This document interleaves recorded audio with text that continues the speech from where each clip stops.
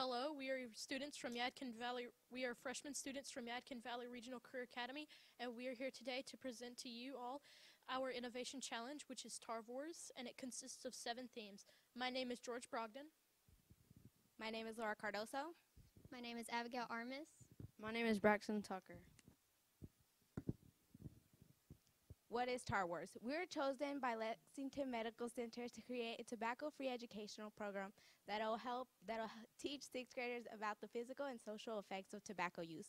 We hope to extend this program with 6 other standards that have to do with tobacco use. Why Tar Wars? In our nation, we have many organizations that want to put an end to tobacco use.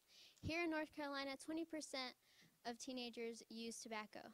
Our program, Tar Wars, will put an end to tobacco use where it most commonly starts, and that is with teenagers. With being teenagers ourselves, we hope to influence the 6th graders by teaching them the effects of tobacco, and because we're close to their age. The 6th graders are entering a point in their lives where they're entering their teenage years, and we hope that our program will influence their decision on whether or not they want to use tobacco in the future.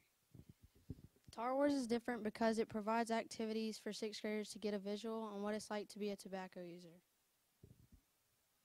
For our first activity, we would pass around a straw, and they would do any type of physical activity that they could do while standing for 30 seconds in place. They would then breathe through the straw, and it is supposed to show what smoking and trying to do physical exercise is like.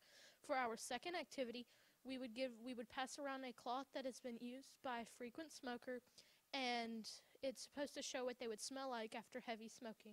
For our third activity, we would pass around a cup and a Tootsie Roll, and they would spit the juice from the Tootsie Roll from chewing it into the cup, and it's supposed to show what chewing tobacco is like. We hope to expand our program and not only teaching the 6th graders about the effects of tobacco, but also teaching them on how it affects others, how it affects their success, teaching them about the cost of tobacco, and teaching them about how tobacco companies focus on them, trying to get them to use the tobacco products. Is there any questions?